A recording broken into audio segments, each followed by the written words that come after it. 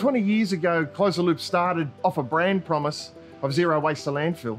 We were supplying cartridges in a different business, and I knew that all of those cartridges at the end of their life were going to landfill.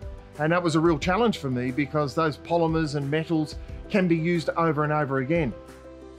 We've been using virgin polymers in roads for 35 plus years. So why wouldn't you use recycled polymers to do the same or similar job?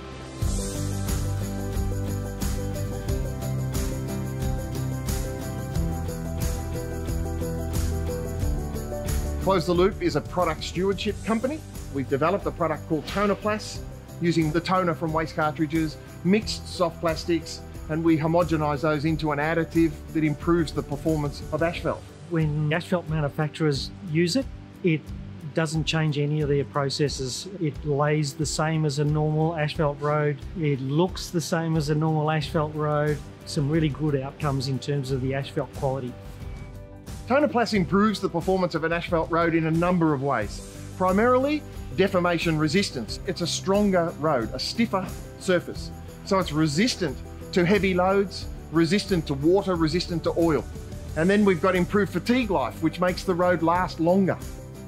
The New South Wales EPA has put Tonerplas through its paces in a really big way. We had to go through a really rigorous process, a whole bunch of tests done all around the world, but the outcome was fantastic because it actually proved that Tonerplas is just such a great product. There's no environmental issues. It's 100% recyclable at the end of its life. In every kilometre of road, we use around about 530,000 plastic bag equivalents. Tonerplas improves the longevity of that asset.